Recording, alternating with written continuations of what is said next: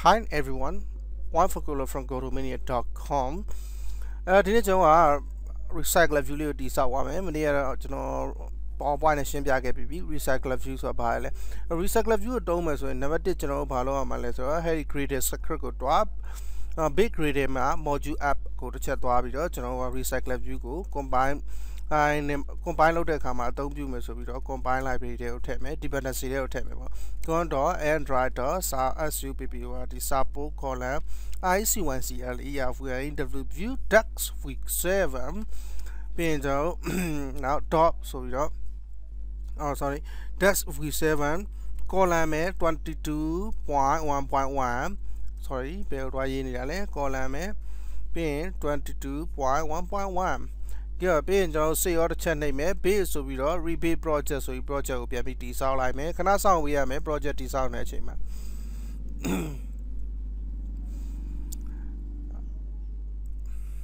okay ရပြီ project တည်ဆောက်တော့အောင်မြင်သွားပြီအမှားမရှိဘူး sorry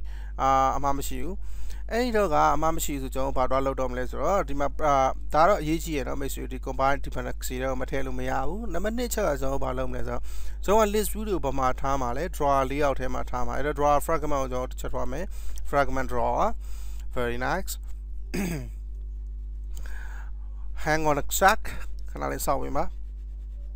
that we go အဲ့တော့ကျွန်တော် text view ကိုတစ်ချက်သွားမယ်ဒါလေးမှာကျွန်တော် RecyclerView ကိုထည့်မယ် RecyclerView ကိုထည့်မယ်ဆိုပါလေ android.support ဒီ support.v7.widget widget. ဆိုပြီးတော့ RecyclerView ကိုတစ်ချက်ယူပေးထားပြီးပြန်ပေးလိုက်အဲ့ RecyclerView ရဲ့ width ကိုကျွန်တော်ဘယ်လောက်ထားမလဲ width က280ပဲကျွန်တော်ကဒီထဲမှာလာရောက်ချင်တာလေနော်ဒီညာဘက်ကအကွက်လေးတွေမှာအဲ့တော့သူlayout ရဲ့ width ကိုကျွန်တော်တို့က280 dp လို့ပေးထားမယ်ပေါ်ကအတိုင်းပဲပေါ့ဗျာပြောမယ်ဆိုရင်ပေါ်က image view တိုင်းပဲဒါပေမဲ့ height ကိုကြတော့ကျွန်တော်တို့က match parent ထားလိုက်မယ် there we go with height ရပြီ control shift f နဲ့ format ချမယ် control shift f there we go အဲ့တော့ကျွန်တော်နောက်တစ်ခုလောက်ရမှာပါလဲဆိုတော့ဒီကောင်ကျွန်တော်တို့ကဘယ်ထဲမှာလာထည့်ထားလဲ RecyclerView ကို image view ရဲ့အောက်မှာကျွန်တော်တို့ထည့်ရမှာအဲ့တော့ image view ရဲ့အောက်မှာထည့်မယ်ဆိုတော့ image view ကျွန်တော် id တက်မှတ်မယ်id apply id ဆိုပြီးတော့ကျွန်တော် image view ကို img view ဒီလိုလုပ်ရမယ်ကျွန်တော် image view ကိုမတက်မှတ်ဘဲနဲ့ id မတက်မှတ်ဘဲနဲ့သူ့ဟိုမှာကျွန်တော်ကနောက်ထပ် linear layout တစ်ခုနဲ့လမ်းအုပ်လိုက်မယ်related လည်းရတယ် lineရဲ့ linear layout တစ်ခုနဲ့အုပ်ထားမယ်သူ့ကိုကျွန်တော်က width ကို match parent ထားမယ်width ကို match parent ထားမယ် height ကိုလည်း match parent ထားလိုက်မယ် height ကိုလည်းကျွန်တော်က match parent ထားလိုက်မယ်ဘာကြောင့်လဲနောက်ပိုင်းကျွန်တော်တို့ဒီမှာ image view တစ်ခုတည်းထားမှာမဟုတ်ဘူးအခြား title တို့ sub title တို့လည်းထားအောင်မှာဖြစ်တဲ့အတွက်ကြောင့် linear layout ဒီမှာတကောင်လာအုပ်လိုက်တာပြီးမှ linear layout ကိုကျွန်တော်က id ပေးလိုက် apply id ဆိုပြီးတော့ c1d ind က container လို့ပဲပေးထားလိုက်ရတယ် control s ဆေးပေးလိုက်control z ကိုတွားနှိပ် control s ဆေးပေးလိုက်ပြီးတော့အဲ့ဒီ container ရဲ့အောက်မှာကျွန်တော်တို့ရဲ့ကောင်လာထားမယ်ဘယ်ကောင်လဲဆိုတော့ဒီအောက်က RecyclerView android ရဲ့ layout below ဆိုပြီးတော့ဘယ်လိုရဲ့အောက်လဲ apply id container ရဲ့အောက်လို့အဲ့ဒါမိတ်ဆွေတို့တစ်ချက်ချင်းကျွန်တော်မှတစ်ချက်ထောက်လိုက်တာ ਨੇ အလို layout ကျွန်တော်တို့ရဲ့ကောင်လေးကိုညာဘက်မှာ select မှတ်ပေးလိမ့်မယ်မမှတ်ပေးဘူးကျွန်တော်တို့ဒီကောင်ကိုတော့ select မှတ်ပေးရကြည့်လိုက် linear layout ကိုတော့ select မှတ်ပေးတယ် width က match parent height က match parent height က what content ပဲကျွန်တော်ထားလိုက်မယ် height ကို what content လို့ထားလိုက်မယ်အဲ့ဒါဆိုရင်ဟုတ်ပြီသူ့ကိုကျွန်တော်ကဒီကောင်ကိုကအောက်မှာလာထားတဲ့အတွက်ကြောင့်သူ့တစ်ချက်နှိပ်ရညာဘက်မှာ4000ကွက်လေးဖြစ်သွားမယ်ဆိုတွေ့ရလိမ့်မယ်အဲ့ကောင်ကိုကျွန်တော်ရှာတာဒီ4000ကွက်လေးလीနော်အဲ့တော့ရပြီဒီအခြေအနေဆိုရင်ကျွန်တော်ကဒါမှ list view RecyclerView ထဲမှာကျွန်တော် list လေးတည်ဆောက်ပါတယ်နော်အဲ့တော့သူ့ကိုကျွန်တော် id တက်မှတ်ခဲ့မယ် id a ဆိုပြီးတော့ apply id draw ရဲ့ draw list လို့တက်မှတ်လိုက်မယ်နာမည်ကိုစေးလိုက်မယ်ပြီးတော့အဲ့ draw list ဆိုတဲ့ RecyclerView ဒီမှာကျွန်တော်ကဒီကတော့ဟို project ကမှန်တယ်လေနော်အဲ့မဲ့တစ်ခုရှိရ draw list ကကျွန်တော်ပြောထားတဲ့ layout manager နဲ့တွဲပြီးအလုပ်လုပ်ရမယ်ဒီအတွက်ကြောင့်ကျွန်တော်လာမယ်အဲ့ draw fragment ကိုလာပြီးတော့ဟာမှာ draw list ကိုလာချိန်ညာပေးမယ်ကြည့်အဲ့တော့ draw list ကိုလာချိန်ညာပေးမယ်ဆိုတော့ private သူက RecyclerView သူက Android support v7 widget ထဲကပြီးရင်ကျွန်တော် RecyclerView ရ recycler လို့ပဲ object ကိုနာမည်ပေးလိုက်မယ်ပြီးရင်ကျွန်တော် recycler ကိုလာပြီးတော့ referencing လုပ်မယ် on create view မှာအလုပ်လုပ်ရမယ်မိတ်ဆွေတည်ပြီးသားဖြစ်လိမ့်မယ်ဒီ return လုပ်ထားတဲ့ကောင်ကျွန်တော်တစ်ချက်ဖြတ်ပြီးတော့ view object တစ်ခုတည်ဆောက် view view ဒါကတော့မိတ်ဆွေကို list view မှာတင်ခဲ့ပြီးဒါကလွယ်တယ်ပြီးမှကျွန်တော်တို့က IDUR return မှာ view ကိုပေးထားလိုက်ဘာကြောင့်လဲဆိုတော့ကျွန်တော်တို့ဒီမှာလာပြီးတော့ REC1C ရ recycler x equal to inf sorry recycler x equal to တို့ကြတော့ RecyclerView Android support v7 widget ထဲကပြီးတော့ view.find view by id find view by id r.id.diw ရ drawer links လို့ပေးထားလိုက်ကဲလောက်ဆိုရင်ကျွန်တော် RecyclerView ကို initialize လုပ်ပြီးသွားပြီဒါပေမဲ့ layout manager တော့မထည့်ရသေးဘူးလောလောဆယ်တော့ထည့်လို့မရအောင်နံပါတ်1ကျွန်တော်ဘာတော့လုပ်မလဲဆိုတော့ဒီ drawer list ထဲမှာထည့်မဲ့ list တွေကို host လုပ်မယ် class တစ်ခုတွားလုပ်မယ်အဲ့တော့ host လုပ်မဲ့ class တစ်ခုဆိုတော့ Java ကိုတစ်ချက်သွားဒီကနေပြီးတော့ဟုတ်နိုင်တယ်မရဘူး right click ထောက်မယ် new ဆိုပြီးတော့ id ဟုတ်ဆိုitem generate ကို item generator ဆိုတဲ့ class တစ်ခုတည်ဆောက်မယ်ဘာမှမဟုတ်ကျွန်တော်က item ကဘေးမှာဓာတ်ပုံလေးတစ်ပုံနဲ့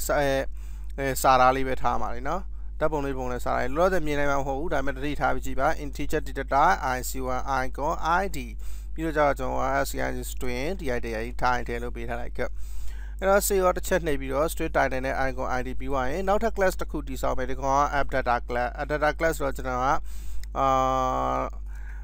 custom data လို့ cust1 custom ada pda app data လို့နာမည်ပေးလိုက်မယ် custom data ကြောင့်ဘာလို့ကျွန်တော်တို့ဟို implement extend လုပ်ထားမလဲဆိုတော့တစ်ချက်တခြားကြည့်မယ် extend တော့ RecyclerView ကိုတုံးသွားမှာဖြစ်တဲ့အတွက် RecyclerView. sorry တို့ကျွန်တော်က ada pda app data လို့ဒါပေမဲ့မိတ်ဆွေတခြားကြည့်တာပါဒီမှာ app data ကိုကျွန်တော်ခေါ်ခဲ့ရ v8 ဆိုတဲ့ view holder တခုတူစောင့်နေတယ် okay အခုကျွန်တော် implement method တွေထည့်မယ် implement method 3ခုရှိတယ် on create view holder on find view holder နဲ့ get item account ဆိုပြီးတော့ခဏစောင့်လိုက်ရင်သူ့လိုကျွန်တော်တို့ implement method 3ခုလုံးထည့်ပေးလိမ့်မယ် there we go အဲ့တော့ဒီမှာကျွန်တော်တို့က implement method 3ခုရလာပြီဒါပေမဲ့ပြန်လာနေနေရှိနေတာပါလဲဆိုတော့တို့က view holder object တခုကိုဒီမှာတောင်းတာ view holder တခုကို return ပြန်ပေးတယ်အဲ့ဒီ return ပေးရတကယ်တော့ on by view holder ကအလုပ်ခေါ်တဲ့အချိန်တိုင်း return ပြန်ပေးတာ on by view holder လည်း view holder ကိုကျွန်တော်တို့လမ်းပြီး return လှမ်းယူနေတယ်ကျွန်တော်တို့ကဘာလုပ်ရမလဲဆိုတော့ custom view holder တခုတည်ဆောက်အောင် view holder class view my view h1d ရ holder တူမှာကျွန်တော်က implement လုပ်ရမယ် rec1c ရ RecyclerView. RecyclerView.app data ကိုပဲ implement လုပ်ပေးလိုက်ပြီးရင်ကျွန်တော်ဘာလုပ်ရမလဲ auto enter ခောက်ပြီးတော့ implement method ထည့်ရမယ်မဟုတ်ဘူး RecyclerView.app data မဟုတ်ဘူးကျွန်တော် extend လုပ်ရမှာRecyclerView.app data RecyclerView.view holder sorry RecyclerView.view holder ကို extend လုပ်ပေးလိုက်ဒုတိယတစ်ခုပေါ့နော် implement လုပ်ပေးလိုက် sorry extend လုပ်ပေးလိုက်extend လုပ်ပေးလိုက်ပြီးရင်ကျွန်တော် constructor တစ်ခုတည်ဆောက်ပေးရမယ်တော့ constructor တည်ဆောက်လို့ပြောတယ်ဒီ constructor ဘာကြောင့်တည်ဆောက်ရလဲနောက်ပိုင်းကျရင်ကျွန်တော်က RecyclerView.view holder မှာ inflation လုပ်မယ်ပြီးတော့ item inflator တစ်ခု inflate လုပ်မယ် inflate လုပ်ပြီးတော့တစ်ခါ inflate လုပ်ပြီးတာ ਨੇ သူက head ဒီမှာ my view holder class ထဲမှာ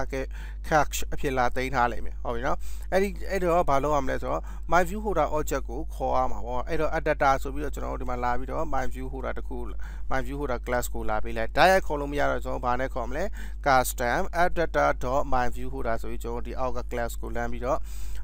generate a argument တစ်ခုဖြစ်ထည့်ပေးလိုက်တယ်အဲ့လိုထည့်ပြီးပြီဆိုရင်ကျွန်တော်တို့ဒီဘက်မှာလည်းလာပြောင်းရမယ်ဘယ်လိုလာပြောင်းမလဲကျွန်တော်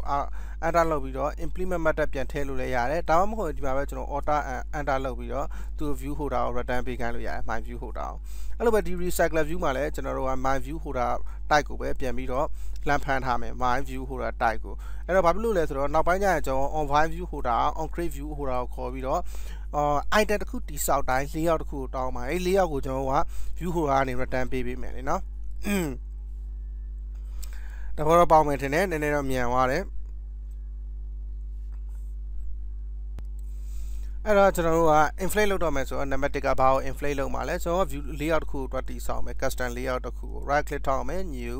layout resource file cust1 custom underscore layout custom layout မှာကျွန်တော်တို့ကroot view ကို linear မထားဘဲနဲ့ related layout ထားမယ်ပြီးရင်သူ့မှာကျွန်တော်တို့ကတပ်ပုံတစ်ခုနဲ့စာသားတစ်ခုပဲပါမယ်ဒါမိတ်ဆွေတို့က နည်းနည်းခက်ခဲနေလိမ့်မယ် RecyclerView ပြောင်းတာမဲ့နည်းနည်းလေးပဲခက်တယ်ဘာအများကြီးခက်တယ်ဆိုရင်တော့တေးကြမိတ်ဆွေကဥစ္စာကိုမကြည့်ခဲ့လို့ပါတယ်ကျွန်တော်ရဲ့ list view တင်ခဲ့တာ list view ကိုကျွန်တော်က simple list view intermediate list view advanced list view ဆိုပြီး3ခုခွဲတင်ခဲ့တယ်အခုကျွန်တော်က image view တစ်ခုကိုယူမယ် image view တစ်ခုကိုထည့်ချလိုက်ပြီးရင်ကျွန်တော်ကနောက်ထပ်ဘာလို့လဲဆိုတော့ text view တစ်ခုလိုမယ် text view ကိုလည်းကျွန်တော် plain text တစ်ခုထည့်ချလိုက်ကဲ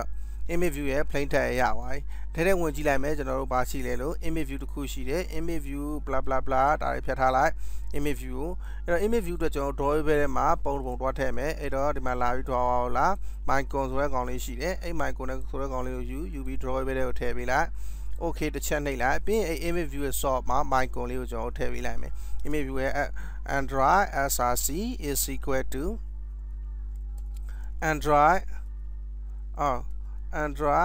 src x equal to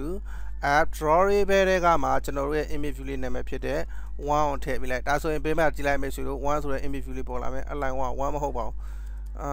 mycom တစ်ချက်ထည့်ပေးလိုက် okay ကဲ mycom ရသွားပြီ mycom ရသွားကျွန်တော် margin တော့ 37 dp ကိုတစ်ချက်ဖြတ်ထား margin တော့ 37 မလိုဘူးပြီးတော့ကျွန်တော် text ကိုလည်းကျွန်တော်အလုပ်နည်းနည်းလုပ်ရမယ်ဒီ image view လေးမှာကျွန်တော်တို့က margin left right နည်းနည်းထည့်ထားမယ် margin left ကို16 dp ထားမယ်ဘာကြောင့်ထားလဲဆိုတော့ခဏကြာရင်ကျွန်တော်ပြပေးမယ်အဲ့လိုပဲ layout margin right ကိုlayout margin right margin right ကိုလည်း16 dp ထားလိုက်မယ်ကဲပြီးရင်သူတို့ရဲ့မိဘဖြစ်တဲ့ဒီ related layout ရဲ့အမြင့်ကိုကျွန်တော်တစ်ချက်ပြောင်းမယ် related layout ရဲ့ height ကိုကျွန်တော်တို့က48 dp ပဲထားမယ်ဘာကြောင့်လဲဆိုတော့ Android ကတတ်မှတ်ချက်ခဏကြာရင်မိတ်ဆွေတို့တစ်ချက်ပြောပြပေးမယ်ပြီးရင်ကျွန်တော်ကဒီကောင်လေးကို image view လေးကို center vertical ကို true ထားပြီးလိုက်မယ်ဒါဆိုရင် center vertical true ပေါ့နော်ပြီးရင်အဲ့ဒီကျွန်တော် text view လေးကိုတစ်ချက်သွားမယ် text view လေးရဲ့ image view ရဲ့ id ကိုတော့ icon လိုပဲပေးထားမယ် text view ရဲ့ id ကိုတော့ကျွန်တော်က title လိုပဲပေးထားမယ်အဲ့တော့ icon ရဲ့အောက်မှာရှိမှဖြစ်တဲ့အတွက်ကြောင့် on to the right hand တွေပါကျွန်တော်လုံးမနေတော့ဘူးတစ်ထပ်ထဲထားလိုက်မယ်ပြီးမှဒီ text view လေးကိုကြာတော့ကျွန်တော်က android layout margin left ကို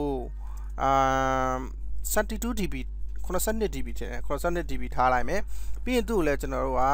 center vertical ကို true ထားပေးလိုက်မယ် align parent true တွေပါဖြတ်ထားလိုက်center vertical 2လို့ထားလိုက်မယ်ဒါဆိုရင်ဒီပုံစံလေးရပြီကျွန်တော်ကအဲ့ပုံလေးနှစ်ပုံ inflate လုပ်မှာ inflate လုပ်မယ်ဆိုတော့ number 1 inflator ယူရမယ် inflator က parent root ကိုယူမှာဖြစ်တဲ့ကြောင့် related layer ကိုရယူလိမ့်မယ်အဲ့တော့တစ်ချက်တွားကြည့်မယ်ကျွန်တော်တို့က custom adapter မှာတစ်ချက်တွားမယ်တွားပြီးတော့ parent ကို inflate လုပ်တော့မယ်အဲ့တော့ inflator object တစ်ခုတည်ဆောက်မယ်inflator layout inflator sorry layout inflator inflator ကဲပြီးတော့ကျွန်တော်က constructor တစ်ခုတည်ဆောက်မယ် cus custom adapter ဆိုတဲ့ constructor သူက public ဖြစ်ရမယ်ဒီတိုင်းရေးလဲ public ဖြစ်မယ်အခုကကျွန်တော်တို့ကရေးလိုက်မယ် public ပြီးရင်ဒီ class ဖြစ်တဲ့ custom adapter ကိုခေါ်လိုက်မှကျွန်တော်တို့ c1tx context တစ်ခုပေးရမယ် context ကိုလည်းကျွန်တော် global တိစောက်ထားလိုက်မယ်ဘာကြောင့်လဲဆိုတော့နောက်ကျရင်မိတ်ဆွေတို့မဖြစ်မနေ context လို့လာဖြစ်တဲ့အတွက်ကြောင့် c1text context c1text context အဲ့တော့ကျွန်တော်တို့က disk ဆိုပြီးတော့ disk.context ဒီ class ရဲ့ context ဖြစ်တဲ့ global context ကိုအဲဒီက local context နဲ့လာညှိပေးမယ်ပြီးရင်ကျွန်တော်တို့က inflator ရဲ့ inflator x equal to ဆိုပြီးတော့ layout inflator.from c1text context ကနေတိစောက်မယ်ဆိုပြီးပြောလိုက်ကြရလာပြီအဲ့ဒါ context နံပါတ်1ချက်ကျွန်တော်ဒီမှာဘာတော့လုပ်မလဲဆိုတော့ဒီမှာလာပြီးတော့ inflator ကို inflator ရဲ့ inflator